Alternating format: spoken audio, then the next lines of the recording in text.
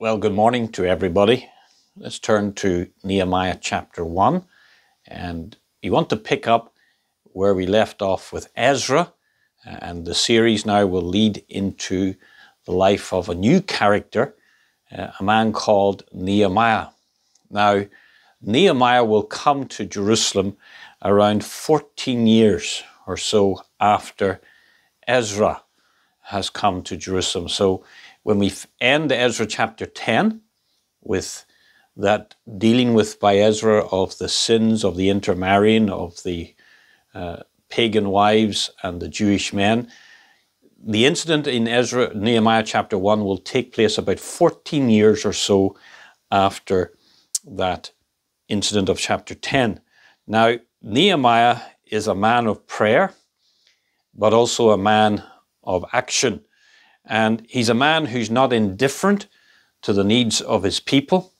He's a man who cares deeply about God's honor and God's people and God's glory. And he's a man that in just 52 days will rebuild the walls of the city of Jerusalem. So he's a man of prayer, sure. And we'll see that particularly in this chapter 1. But we'll also note as we go through this book that he's a man of great action. And you have to be both. You cannot be just simply a person who locks yourself away in a closet to cry unto God. You've also got to go and live in the world around you. If you remember in Matthew chapter 5, the Lord Jesus Christ, having told his disciples in the first 10 or 11 verses or so, that they have to be people who are meek, people who are peacemakers, people who are pure in heart and hunger and thirst after righteousness. He then says to them, you also have to be salt and light in the world around you.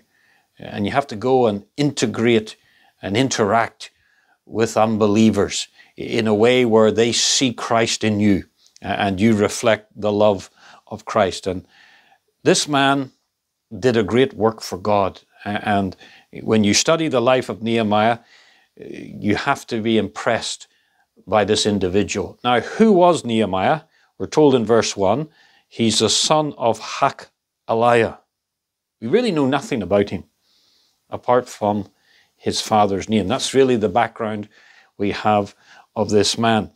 We also discover that he's the king's cupbearer who works in Shushan, the palace. Now, in such a place of honor and significance, Nehemiah was clearly a very trusted individual. The king's cupbearer was the one who was trusted to taste the king's drink before he took it. And of course, in those days, they were very worried about assassinating the king by poisoning.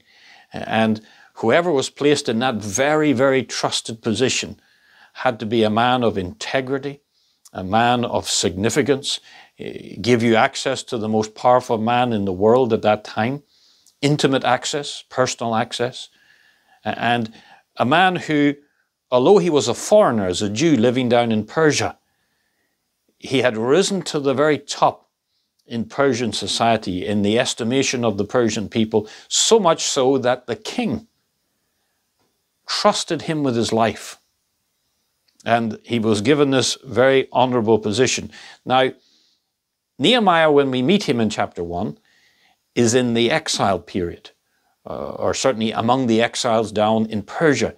Now, that meant that from the destruction of Jerusalem to the incident in Nehemiah chapter 1, 140 years had passed. So we have to assume that this man was born maybe a 5th or 6th generation Jew in exile in Persia after almost 150 years had passed since Jerusalem was destroyed. We have to assume then that his first language is Persian. His culture that he grew up in is Persian. He's almost, we could say, Persian on the inside and Jewish on the outside. That's all he has, is a very token Jewish identity, having lived 5 or 6 generations now down in Persia. A bit like maybe a Singapore Chinese who's 5 or 6 generations left the land of China. You would see yourself as almost so Singaporean that there's very little connection left to the land of China. Well, this is what's happened to Nehemiah. His ancestors have been taken into captivity 140 years previously. He's down in Persia, and he may know some Hebrew. He may be able to have conversational Hebrew. He may be able to read the Bible in Hebrew. But almost his whole upbringing has been in the Persian culture and language and ways. And he's been influenced by the Persian values and religious systems. But the wonderful thing about this man Nehemiah, like Daniel, is although he lives in a foreign pagan culture, he never lets that culture get into his heart. His heart remains fixed and rooted to the Rock of Ages. And Jehovah is still his God, his only God, that he worships and he serves. Now, to hold such an honorable position, such a prestigious position, not only would he be a very trusted person, but he would be a man, as a foreigner, to hold such a position. He must have been very cultured, very well-mannered, a man who was meek, a man who had great integrity, a man, no doubt, that was very handsome and cultured and educated, a very discreet man, a man that people looked at and admired and looked up to. And as the king's cupbearer, he had access to great privilege, great power and great wealth. And no doubt many would have said to him, don't ever leave such a position. And certainly don't ever leave it to go all the way back, that long journey of many months to Jerusalem, that dangerous journey, and identify yourselves with those poor, downtrodden handful of Jews living in the land of Israel. You've made it to the top in the big country, in Shushan, the palace. But Nehemiah is a man, you'll discover as we go through this story, who never hides away from serving the Lord. In fact, although he may be a cupbearer and a very cultured and a very educated man, he's happy to give it all up to make the long, dangerous, and uncomfortable journey back to Jerusalem, and there identify himself with the people of God there, and then to get down, as we would say, into the dirt of that rundown city and be a builder and be a warrior and defend his nation and lead his people to rebuild the walls of Jerusalem. Now, no one else has a plan to do the rebuilding of the walls, but God has a plan. And God has a man. And one of the things you'll discover about the work of God down through the centuries, that God's never caught out by events. There's no crisis in heaven. God always has a plan, and God always has a man in every generation to do his work and to do his will. The generation before Nehemiah, it was Ezra. It was Zerubbabel, Joshua the high priest. The generation before him, there was Daniel, and Ezekiel, and even before them, Jeremiah. And every time God has someone, and even the generation before him, God raised up Esther for such a time as this to preserve the Jewish remnant down in the Persian Empire. So as you study the history of the Jews, as you study the history of the church, as you study the history of the world, and you look at the turbulence in world events around us, and we see the war in Ukraine, we see the banking crisis now exploding in different parts of the world, and people saying, where's God?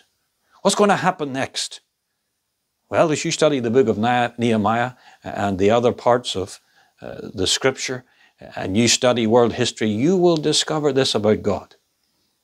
There's never a panic in heaven over the affairs of men, because God always has a plan and always has a man, or we could say, has men and women that he will use in his time and his way to forward his work. Now, the day began for Nehemiah in verse 2 just like any other day. He went to work. He got up. He prepared himself for work. He went to work. And he began to serve in the workplace. But you know, often God steps into our lives on days that we don't expect anything to happen. If you remember, King David was just a shepherd boy on the hills of Bethlehem, taking care of the sheep, faithful, courageously, diligently. And then one day he got a call. Your dad wants to talk to you, David. And his father called him in and he said, David, today you're not to go to the sheep. Send someone else. You're to go to the battle and see how your brothers are and see how the battle is going. And that day that David left home would change the trajectory of David's life forever. Because that would be the day that he would go out to face Goliath. He didn't know that. His father didn't know that. In fact, nobody knew it. Goliath didn't know it. King Saul didn't know it. Only God knew it. But it didn't begin with, welcome David to this day. Today's going to be your giant slaying day. It just began for David just like any other day. The same for Joseph. That day he got up, went to work in his father's business, in his father's home, and his dad called him in and says, I want you to go and visit your brothers down in Goshen, down in Shechem. And that day would change Joseph's life forever, because when he would get to that place, away from home, he would be sold as a slave down into Egypt. And for the rest of his life, the next 90 odd years, Joseph would live and be married, bring up children, and ultimately die down in Egypt.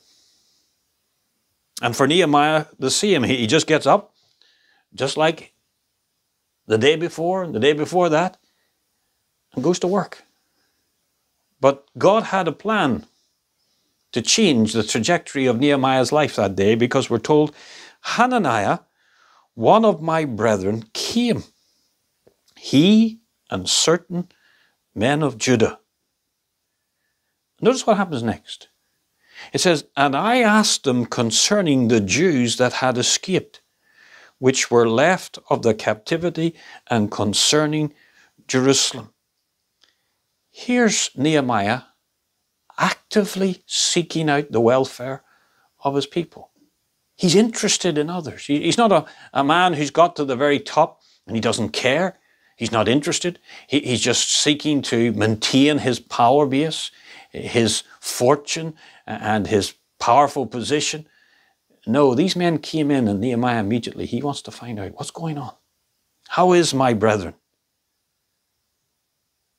And you know, this man, Hananiah, is probably, in our minds, not a very famous person. But his faithfulness in coming to Nehemiah and then delivering this report to Nehemiah will be used of God as a hinge of history. It'll turn the door of the history, not just of the Jewish people, but the history of this world. Because when Hananiah gives his report, it's not going to just change Nehemiah's life, but it's going to change world history. Because it's going to be used of God to rebuild the walls of that nation and ultimately prepare that city, the holy city, for the coming of the Lord Jesus Christ into Jerusalem. Nehemiah, he says to them, what's going on? What's happening? Let me ask you a question. Are you interested in others? Not interested because you want to gossip, but are you interested in the welfare of God's people? Do you love to hear the missionary reports? Do you love to read the newsletters? Do you love to hear in the place of prayer, at the prayer meeting, that so-and-so is serving the Lord and God is blessing and God is using? Do you love to listen and hear, is there a brother or sister that I can help, that I can pray for, that I can show love for? Or do you say, well, I'm very comfortable with my life. Just don't disturb me. Don't bother me. And I'm not interested in what's going on in other people's lives as long as I'm okay. And you know, there's an awful lot of professing Christians like that. Do you remember Lot down in Sodom? He was so busy making money, so busy getting to the top in Sodom. He didn't care about his uncle Abraham. He didn't care about any other believers. He just was so taken up with the things of this world. And you know, when Lot was making his money and making his way up the greasy pole of success, or so-called success in Sodom, the chapter before that, we discover Uncle Abraham was praying for Lot, was before God himself, crying for God to save the city of Sodom and deliver Lot and his family. Lot wasn't concerned. Wasn't concerned even about his own family. Never mind anybody else outside his family. But Abraham was. And here this man, Nehemiah, what a concern he had. Straight away he said, tell me, what's going on in Jerusalem, the holy city, the city where Messiah will come, the city of salvation where the Savior will die. He says, what's going on there? In verse 3, he tears this terrible report. The remnant that are left of the captivity there in the provinces are in great affliction and reproach. The wall of Jerusalem also is broken down, and the gates thereof are burned with fire. Oh, he hears sad news. He hears news of the remnant. He hears news of their reproach. And he hears news of the ruin of their situation. Now, a lot of people, when they hear this type of news, particularly in positions that Nehemiah was in safety, in security, in wealth, in power, in privilege down in Persia, would have just shrugged their shoulders and said, well, sorry to hear that, but I'm too busy. Or some would say, well, that's their problem, not my problem. I've got better things to do. Others may even have said, well, we need to do something. I'm a powerful man. I'm Nehemiah. I have access to the king, and I've got a great mind, and I'm respected. And we need to form a committee and come up with some ideas how we can influence the king and take advantage of our position in Persia to help these people. And I'm sure there's many professing Christians listening to me. That's how you would have reacted when you hear of the struggles of the people of God. But Nehemiah doesn't do that. Notice in verse 4 how he reacts. And you'll see such a similarity with Ezra. It says, and it came to pass when I heard these words, that I sat down and wept and mourned certain days and fasted and prayed before the God of heaven. His first reaction is to mourn. His first reaction is to identify with the pain of the people of God. His heart is broken.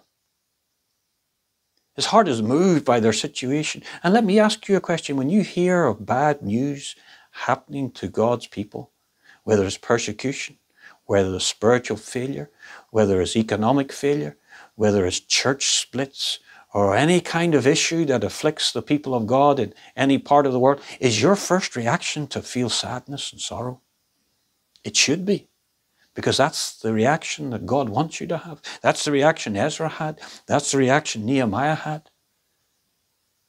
And they fast.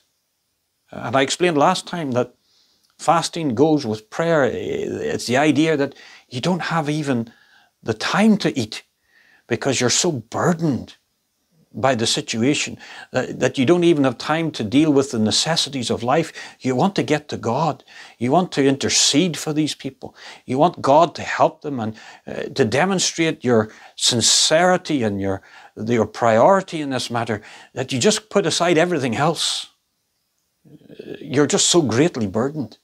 And here Nehemiah, it says he mourned certain days. This was not just a couple of minutes where he said, oh, well, I'll just shake my head and, well, that's terrible. I'm so sad to hear that. And then quickly forgets about it, moves on to something more interesting, more favorable to the flesh. No, here's a man deeply, deeply burdened. And despite the fact, as I said, he was a very powerful, intelligent, cultured man, his first instinct when he hears the bad news like Ezra is not to lash out, it's not to speak out, it's not to make suggestions. His first reaction is to weep, to mourn, to grieve, and then take the matter to the Lord. And you'll see this all over the Bible. Ezra did it. You'll see Hannah doing it in 1 Samuel chapter 1, when her heart is broke by the fact that she's barren, when her heart is broke over the fact that she's been persecuted in her own home and hated by Peninnah and taunted by Peninnah, and her husband doing nothing. What's her reaction? Take the matter to God. Go to the house of God and pour out her soul unto the Lord. Ezra did it. Nehemiah did it. We see Moses doing it. When his own family come against him, the Bible says he fell on his face before the Lord. When Nadab and Abihu and all the other groups rose up against him, Moses' reaction is, God, intervene. Take it to the Lord in prayer. Remember the old hymn, oh, what peace we often forfeit. Oh, what needless pain we bear, all because we do not carry everything to God in prayer. And prayer was the first instinct of Nehemiah.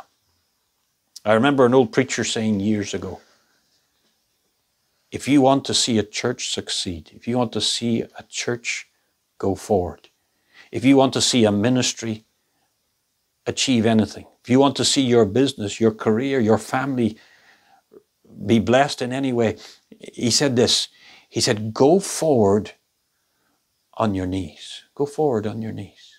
Oh, that's so true. But then notice, having wept and prayed, fasted, notice the nature of his prayer, because the prayer lasts from verse 5 all the way to verse 11. And the Holy Spirit records the detail of the prayer because he wants you and I to learn from this prayer. Not just the reaction of Nehemiah, but the action of Nehemiah.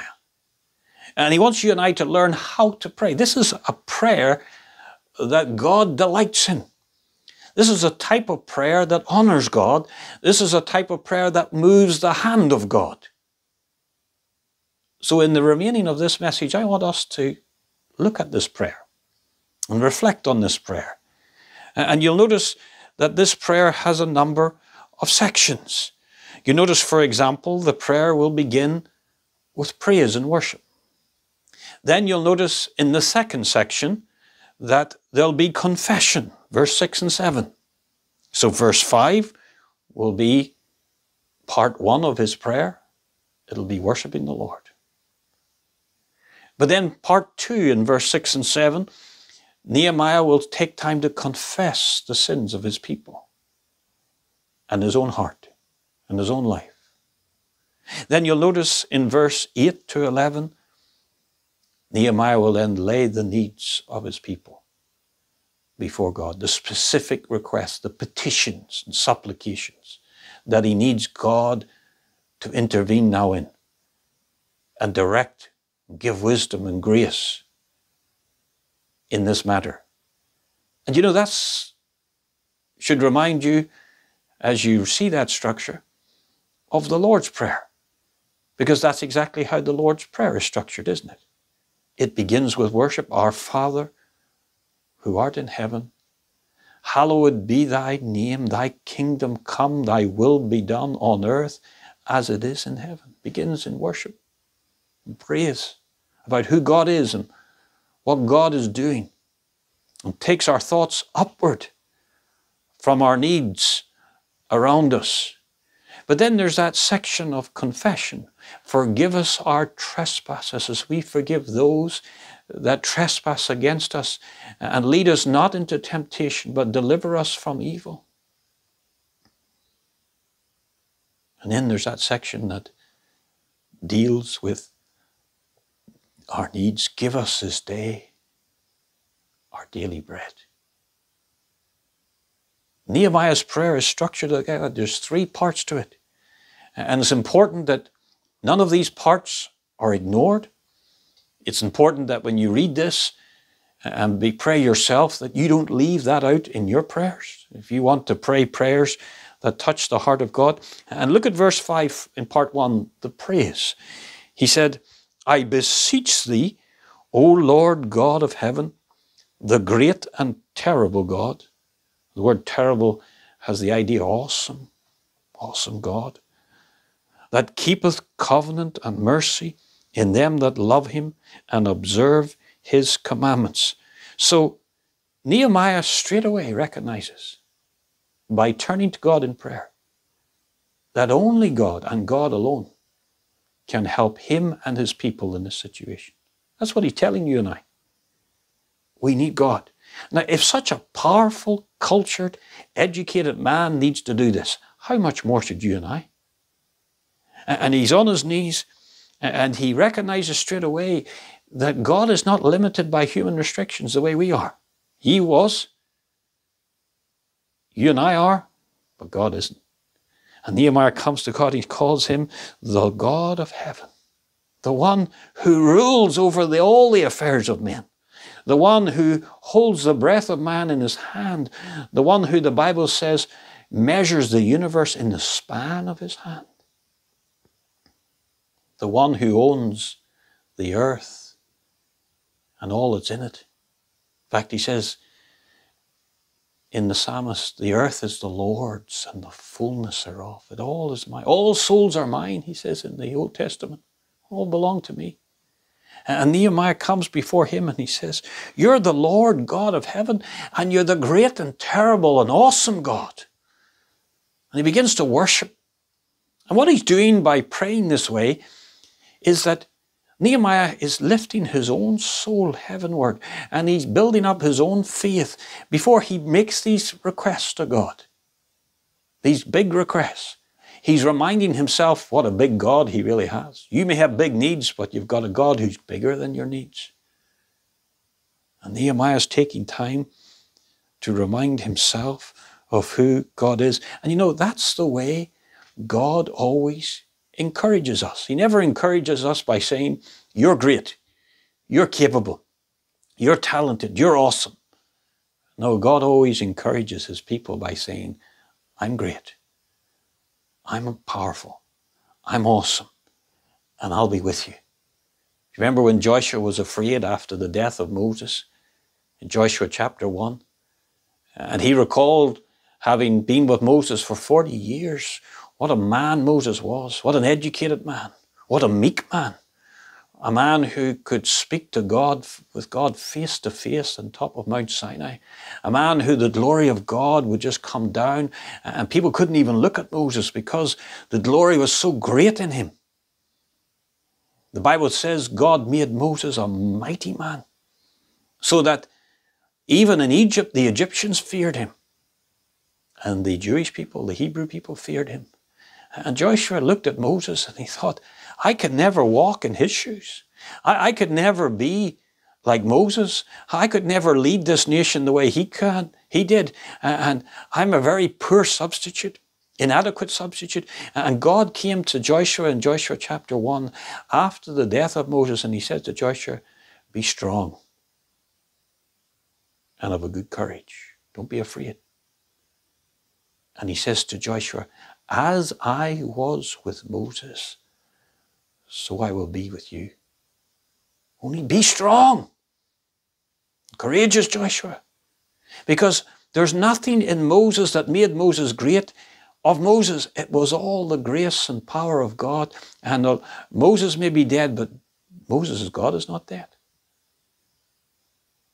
And here Nehemiah is reminding himself, when he has to face this great challenge ahead and difficult days ahead and difficult moments ahead, he reminds himself how great God is.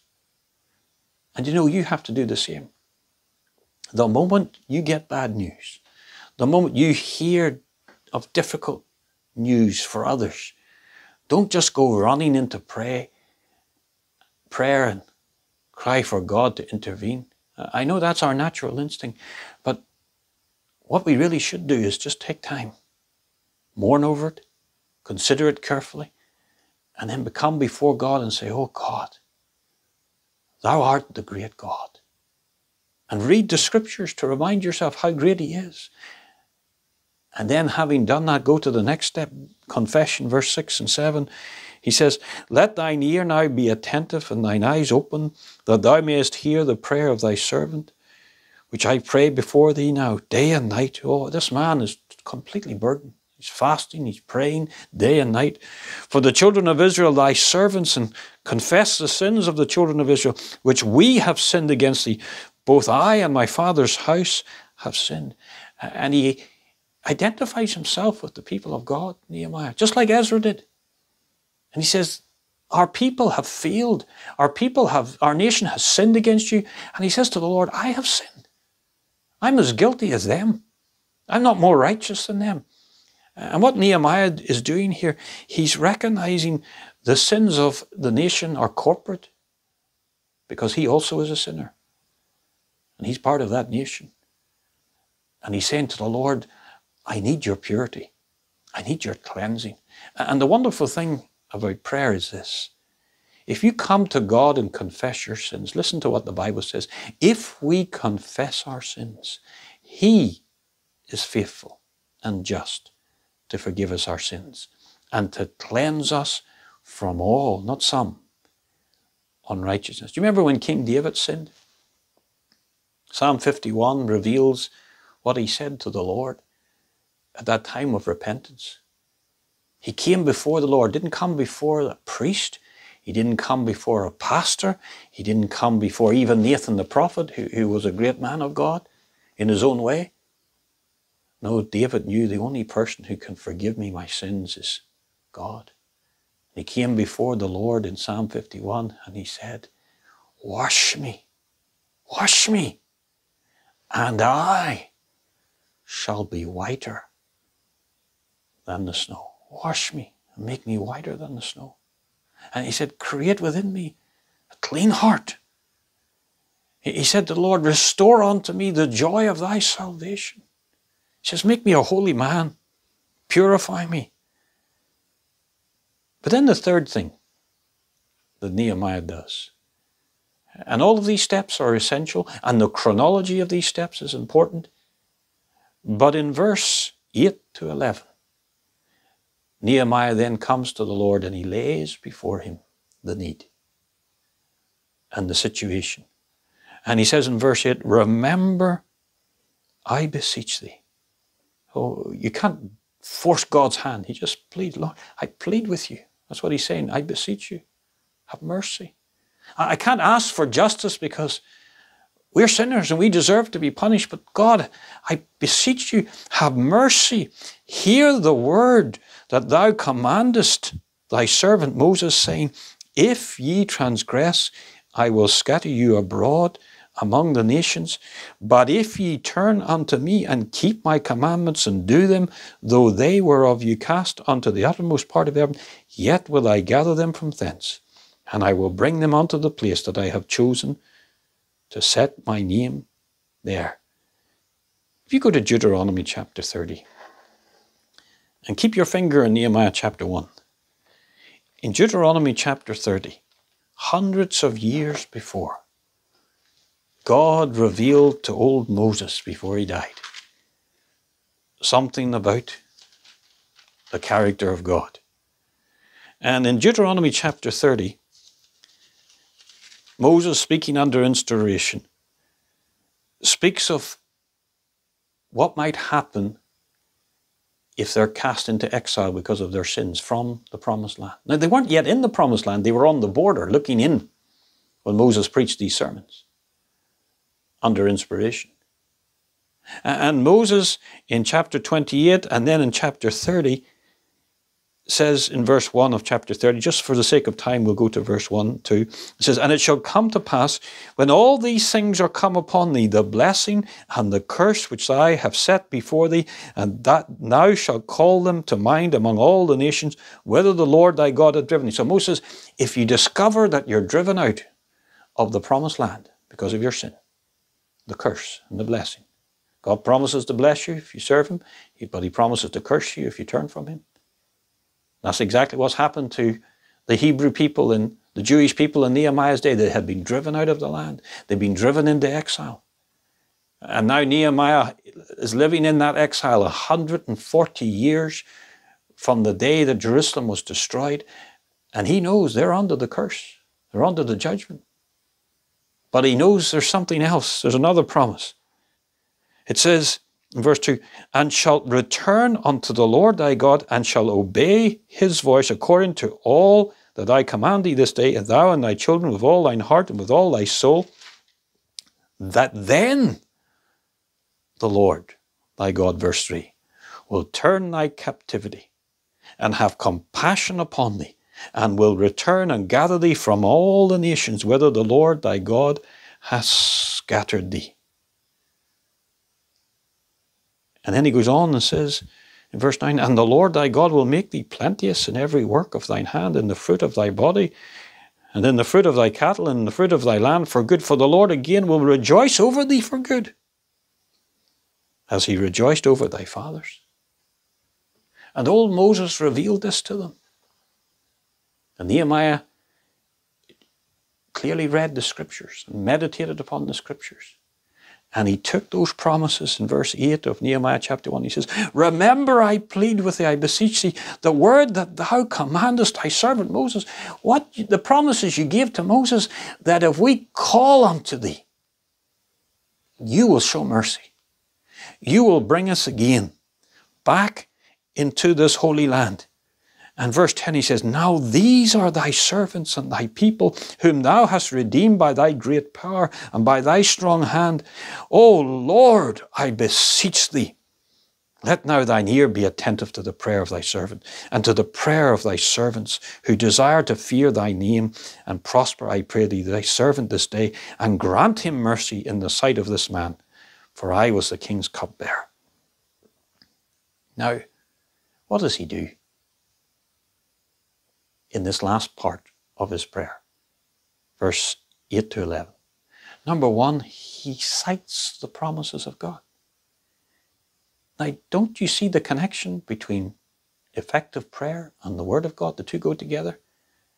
And how you're to pray the right way is meditate on God's Word, His promises, and then come and bring them to the Lord and says, Lord, thou hast promised this in your Word. I need you to intervene. I need you to help. Now, practically where you are today, how do you pray the promises of God?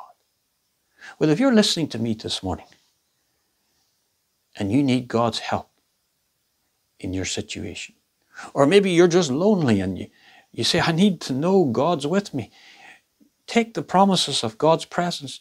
You have said, Lord, I'll never leave thee nor forsake thee. Lord, make that real to me. Lord, build me up. You have said, Lord, that you will build me up in the most holy faith. If I seek thee, I'll find thee. Lord, I need you to find me because I'm seeking you today. Maybe you're listening to me today and you're saying, I have a very difficult situation to handle in work, in the home, in my marriage, dealing with my children. I need grace. I need wisdom. Well, the Bible says, if any man lack wisdom, let him ask of God, who giveth to all men liberally and upbraideth not. And it says, and it shall be given him. You take that promise and you lay it before God in prayer and you say, Lord, you have promised this, and I want to claim it.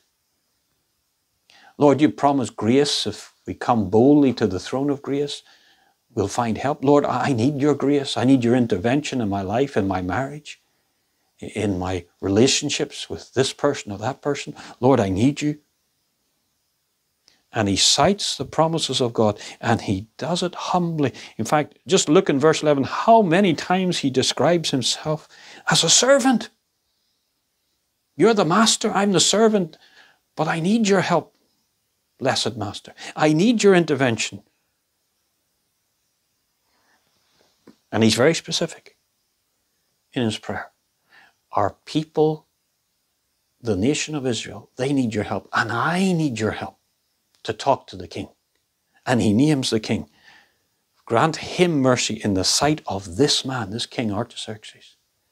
When you pray, just don't pray all over the place. Come before God with specific requests. Name the individual. Name the circumstances. And God delights to hear you asking him. Old Hudson Taylor said this, and with this I close. He said, it is possible to move men through prayer and prayer alone by God. It is possible to move men through God by prayer alone. That's what old Hudson Taylor discovered. That's what Nehemiah discovered. And before you talk to men about God, talk to God about men. Before you talk to men about God, have you not learned that lesson from Ezra and Nehemiah? Talk to God about men. And what a blessing you will discover from the story and the example of this man, Nehemiah. Now, next time when we look at this book of Nehemiah, we're going to see what's going to happen after Nehemiah prevails with God about men. He's going to then discover how his prayers will move the hand of God to move the hearts of men, including pagan men, including extremely ungodly men. How that just a simple prayer, effective, fervent prayer of a righteous man, the Bible says, availeth much. But we'll see that next time. But may God inspire you and teach you and edify you and correct you through this message today to take time to pray and to pray the right way. Let us pray. Father, we do thank thee for thy word. What a blessing it is to our hearts. What an instruction it is to our souls. What a nourishment it is to our spiritual character. We pray, Lord, that we will hear your voice correcting us and then redirecting us how to prevail with men. It begins by prevailing with God first.